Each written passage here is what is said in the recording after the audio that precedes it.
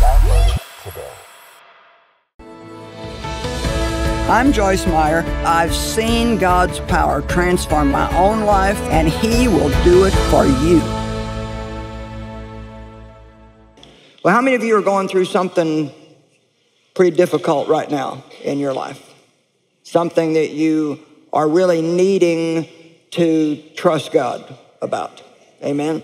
You know, we trust God for things that we want, which we all do. But we also trust God when we're going through things. And it's that trusting Him that allows us to go ahead and enjoy our lives even while we don't yet have everything that we would like to have. See, part of the beauty of being a believer is that you can have a problem and still enjoy your life. You can have a problem and still have peace. Jesus said, "My peace I leave with you. Not as the world gives do I give unto you, but my own special peace I give to you." And then He says, so stop allowing yourselves to be upset and disturbed. Well, He has a responsibility and we have a responsibility. We're going to get started. 1 Peter chapter 2, verse 23. I actually have this scripture on a sign and it's hanging on my office wall. That's how much I like it. When he was reviled and insulted, he did not revile or offer insult in return. When he was abused and suffered, he made no threats of vengeance, but he trusted himself and everything to Him who judges fairly. Just imagine how amazing life would be if we could trust God all the time in everything. All the time in everything. Well, Jesus was probably mistreated more than any person on earth has ever been mistreated. And yet, He didn't really trouble Himself about it because He trusted God to be His vindicator and to bring justice in His life. One of the character traits about God that I love the most is that the Bible says He is a God of justice. You know what that means? He makes every wrong thing right. Have you ever been mistreated by somebody? Ever been, maybe you're working real hard at work, but you're the one that always gets looked over for the promotion. You don't get the pay raises that you should get, and maybe somebody else that's not working nearly as hard as you seems to get all the things that you feel like you deserve. Has that ever happened to anybody? No, it happened to me. You know what? Those are the great times to say, God, I'm going to trust you to be my vindicator. If we can trust God to get to us what He wants us to have, instead of looking to people to give us what we want, life is going to get a lot better. If you've got your eyes on somebody else and you're expecting them to give you what you want, you need to get them off that person today and you need to get them on God. Amen? Because God is the only one that can give us true promotion in our lives. When he was reviled and insulted, he did not revile or offer insult in return. When he was mistreated, when he was abused, when people treated him wrong, instead of getting all upset and trying to get them back and making his own plan about how he was going to handle things, he trusted himself and everything to Him who judges fairly. Now, if you watched my TV program or if you read many of my books or any of my books, you know that I was abused by my dad when I was a child. And although my mother knew about it because one time she caught him, one time I told her, she didn't do anything about it because she lived in absolute fear. So I was abused by my dad, abandoned by my mother, and really mistreated in the early years of my life. Nobody should have to go through the kinds of things that many of us do go through in our lives. And I married the first guy that came along because I thought nobody would ever want me, and then he ran around with other women, and he was a petty thief. And so the first 23 years of my life, I didn't know much but pain and mistreatment. Well, I came out of that bitter and resentful and blaming, and although I was a Christian, you know, you can be a Christian and still have all those bad attitudes and all those things rolling around in you that don't need to be rolling around in you. So we don't want to just trust God to go to heaven someday when we die. Christianity is about a lot more than that. We want to trust God for everything in our lives all the time. Amen? Trust him for everything all the time. And one of the things that we want to trust God for is to be our vindicator, to take wrong things and make them right. Well, when I finally found that out and I started really trusting God to vindicate me, I don't have time to tell you all the stories, but it's amazing the things that God has done for me and my life and the positions that he has put me in, the influence he has allowed me to have, and I know that only God could do it. And I'll tell you, if you will, now listen to what I'm going to say, if you will stop trying so hard to take care of yourself and stop trying so hard to make sure that you get what's due you and stop being mad at everybody who's not giving you what you want and you give God a chance, you will be amazed at what God will do in your life. Let me tell you something. God can give you favor and put you places where no man can ever put you and where you certainly could not put you. Right? So anytime that somebody mistreats you, the first thing you want to do is say, God, I refuse to be mad at them because that's only going to steal my life. But I am going to trust you to bring justice into my life. In Isaiah 61, verses 7 and 8, some of the scriptures that I held on to for many years, it really brought me through a lot of the things that I went through. Instead of your farmer's shame, you'll have a twofold reward. Instead of dishonor and reproach, your people shall rejoice in their portion. Therefore, in their land, they shall possess double what they forfeited, and everlasting joy shall be theirs. You know, when the enemy comes against you one way, the Bible says he has to flee before you 7 ways. What man takes away from you, God will give you back double and more if you put your trust in him. Is there anybody in the building today that would like to have double for your trouble? God is a rewarder. He's not a punisher. God is a rewarder, the rewarder of those who diligently seek him. So when you get your eyes off of what everybody has done to you and you get your eyes on what God can do for you, he becomes your rewarder and you will be amazed at all the things that God will do for you. He's given me a position many times in the midst of men. I was the first and the only woman that ever sat on the board of our church. And this was when I was in a large denominational church where women didn't really do those kinds of things. And I found that over and over in my life. I'll be doing these things where I'm the only woman doing it. And I asked God one time, how do I end up in these positions all the time? And you know what he put in my heart? Men abused you, and I will always give you a place of honor among men.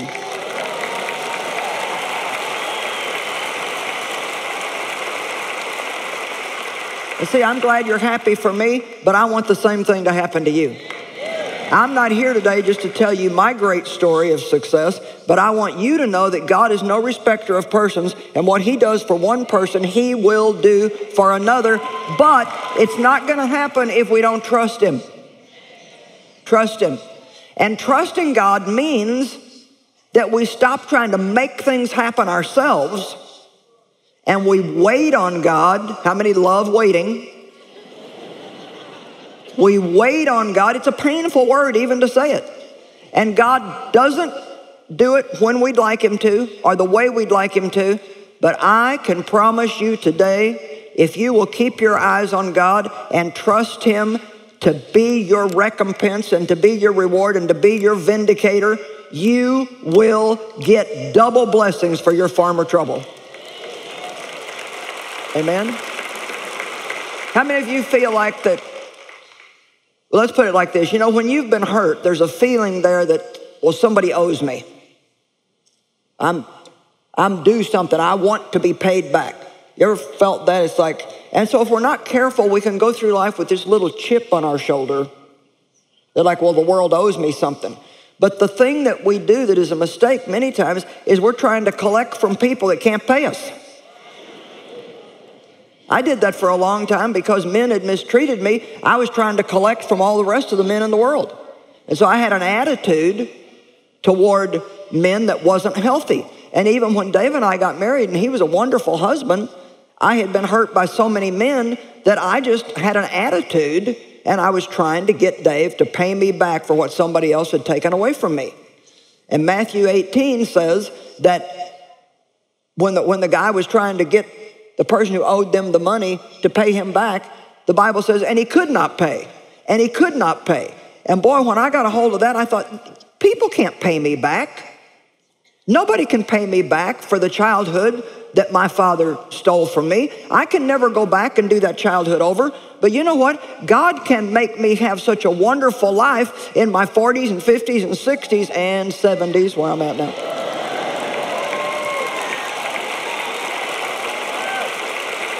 Is anybody here ready to let God pay you back?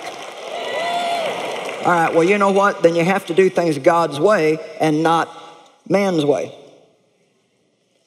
Listen to this scripture, Psalm 147:3. He heals the brokenhearted and he binds up their wounds, curing their pains and their sorrows. You know, broken hearts do mend, bodies do healed.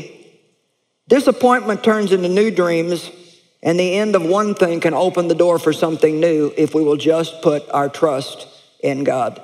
You know what? If you're still here on the planet, God's got a plan for you. I said, if you're still here, you're breathing, God's got a plan for you.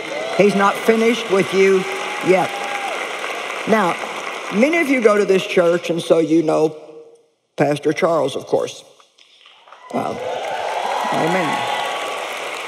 I can tell you guys really love him, and so that tells me that he's pretty good at what he's doing. Amen. And I know from personal conversations how committed he is to this church and just how meaningful it is to him. And I've had the blessing of knowing him for a few years. We don't get to spend a lot of time together, but I do know him to some degree. And I was around when the terrible tragedy happened where his beautiful young wife died with cancer. And I asked him if it was all right for me to talk about this a little bit, and he said that it was, because he said something to me after that happened that I thought was absolutely amazing. And I would like it to be something that you think about as we go through this message today. What happened to her should not have happened. You're not going to find a reason for that. You're not going to find a place to put it in some neat little package where we can all understand it and feel okay about it. It just was a terrible thing. She was a woman of faith, a godly woman, helping other people. They're pastoring a church. She gets sick. Everybody prays, expecting miracles, and God takes her home. By the way, I do want to tell you that she is healed today, because the minute that you pass into heaven,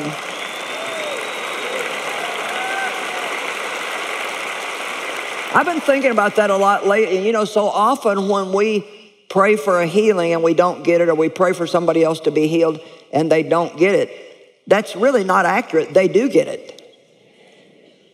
They do, because the minute that you pass from here to your heavenly home, everything is made perfect. In the twinkling of an eye, in a moment, everything is made perfect.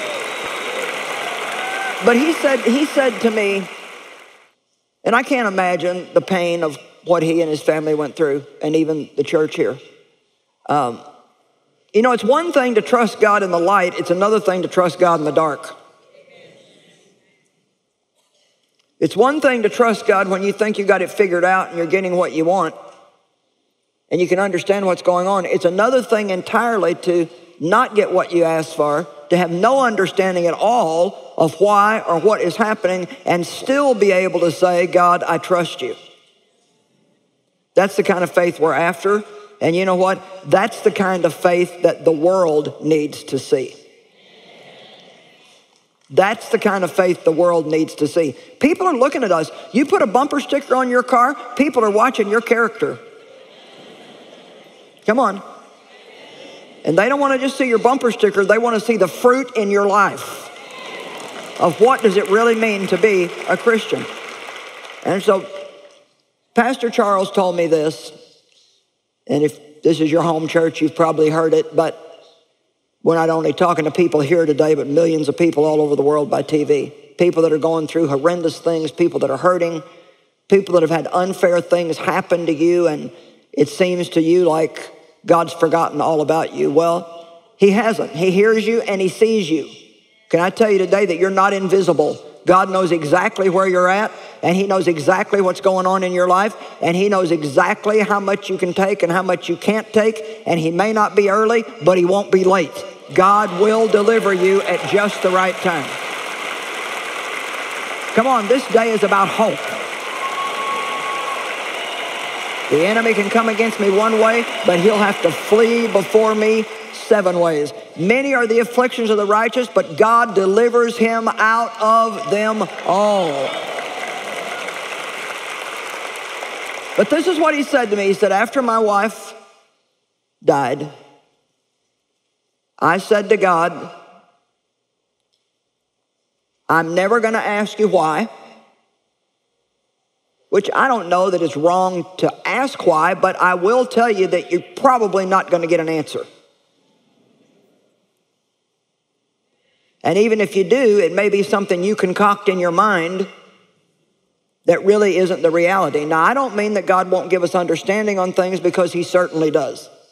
I had a lot of questions about why God didn't get me out of the abusive situation I was in as a child. I was born again when I was 9 years old, and I started praying and asking God to deliver me. Now, I was probably praying some stuff that wasn't too good, like I prayed for my dad to die and stuff like that. That wasn't probably the best plan.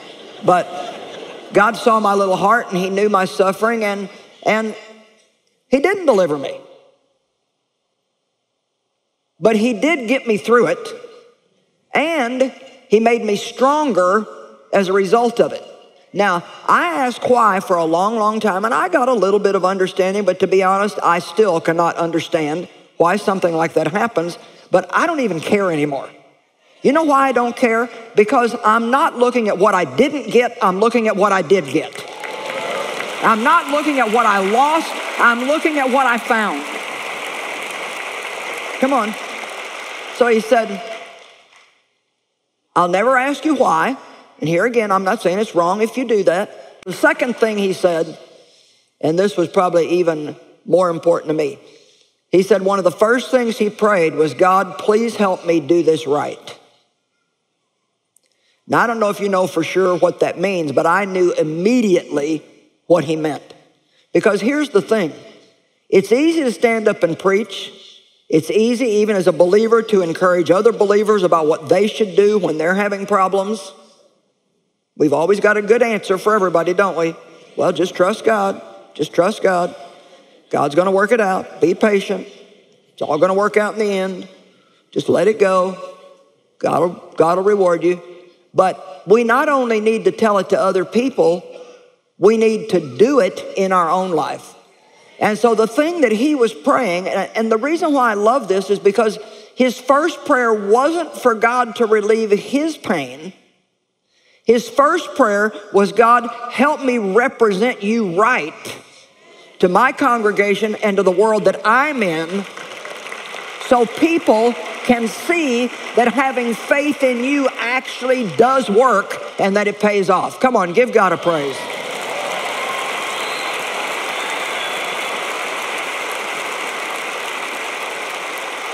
So thank you, Pastor, for being such a good example to all of us. And I know that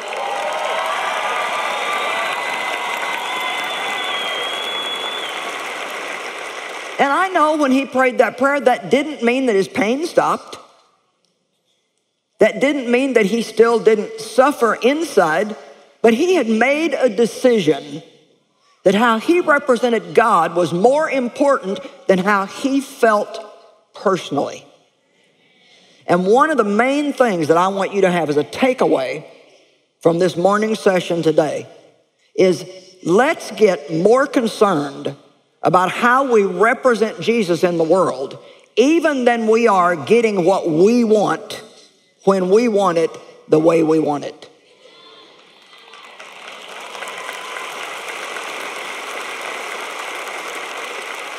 You know what? We're just a little bit too addicted to getting what we want. I wonder how many people today, maybe fewer here in the church because this is a lifestyle for you, but I wonder how many, possibly hundreds of thousands of people that are watching today and you're just a little bit mad at God. I mean, if the truth is told, there's just a little rift between you and God because you don't understand some of the things that have happened in your life and they don't seem fair. And if you're not careful, you can take that too far and man, it will steal your walk with God. I said last night and I'm going to say it again today.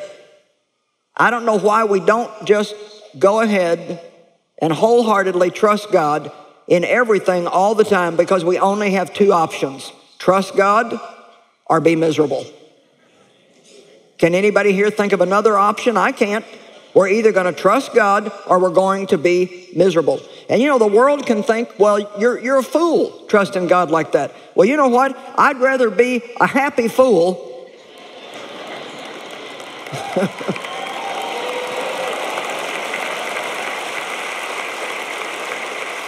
and I've said this often in my teaching, but I'm going to say it again today. You know, here's the thing. If I spend my whole life loving God, trusting Him, serving Him, studying the Bible every day, preaching every time I turn around, and I get to the end of my life and there's no God, well, at least I was happy. But if you're wrong, come on, if those of you who don't believe are wrong and you get to the end of your life and whoops, there's God.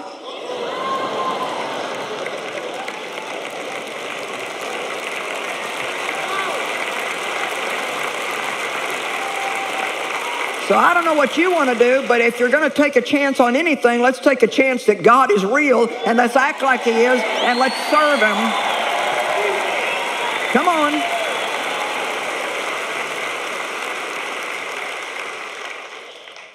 So I've shared what he said at a couple of other of my conferences because I really want us all to get to the point where we're more concerned about how we're representing God in the world than we are just getting what we want all the time. Now, Matthew 11:28, Jesus said, "Come unto me, all you that labor and are heavy laden, and I will give you rest." So we don't want to let our troubles separate us from God. We want them to drive us to Him. Come to Him and let Him give you rest. The rest that He's talking about is not laying down and taking a nap.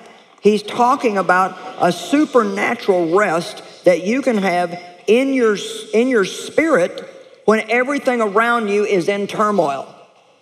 See, when we decide to trust God, that doesn't mean that we don't still hurt or that we don't still go through things, but it does mean that way down deep inside, everybody say way down deep inside. That way down deep inside, there's a knowing, just a quiet little knowing it's going to be okay. I don't know when, I don't know how, but it's going to be okay. God's going to come through. It's going to work out for me in my life. Psalm 37. 1-5. Fret not yourself because of evildoers. Neither be envious against those who work unrighteousness, that which is not upright or in right standing with God. For they shall soon be cut down like the grass and wither as the green herb. Now, there's a lot of concern over what's going on in the world today. And people say often, do you really think that we're living in the last days? Do you think this is it? Do you think Jesus is coming back soon? What do you think is going to happen? And a lot of people are living in fear. But one of the privileges that we have as believers is we don't have to live in fear. Because here's the thing, no matter what happens, God's going to take care of us. Did you hear me?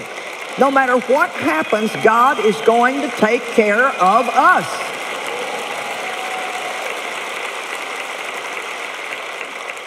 So we don't need to fret over it.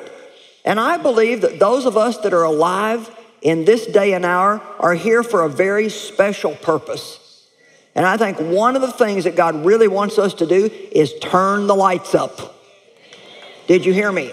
He wants us to turn the lights up. The darker it gets in the world, the brighter the light is going to shine. You know, if you've got a light on in a light room, nobody notices the light. But if you're in a dark room and somebody turns on one little light, everybody's attention is drawn to that. Well, no wonder Jesus said that we are the light of the world. He's the light of the world, but now he's passed that on to us. We are the light of the world. And it's so important for us that we make a decision that our main job, can I tell you something? Your main job right here, right now on the earth is to get out into your corner of the world and represent Jesus.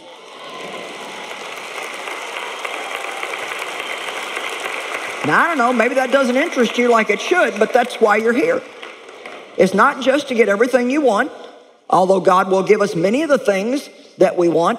We are, listen to me, we are going to go through some of the same things that other people in the world go through. We're in the world, but we're not of the world. And God wants us to trust, and then trust, and then trust, and then trust some more. That however it works out, we're his kids and he's going to take care of us.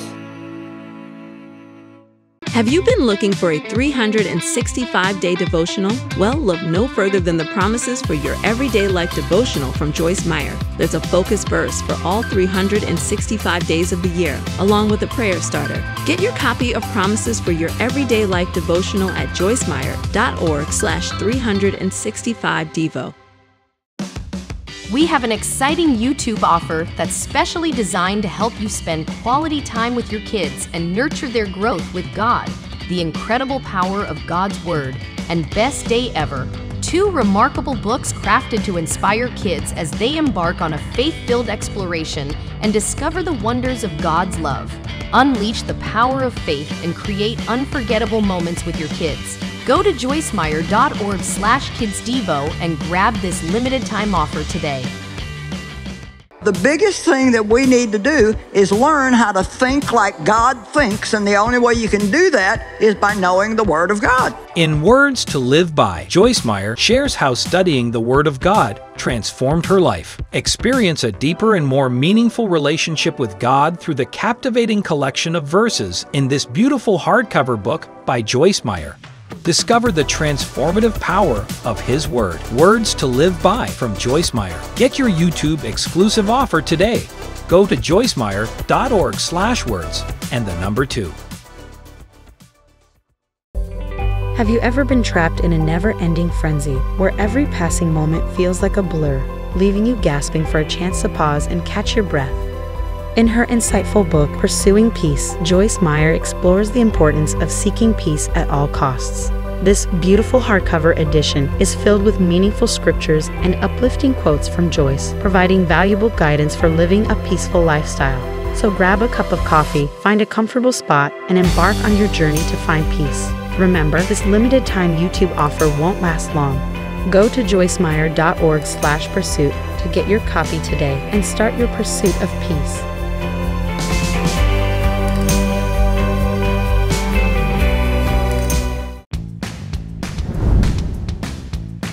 The mind actually is the battlefield. That's where we win or lose the war with Satan. He said all he gets to say. The rest of the day is mine.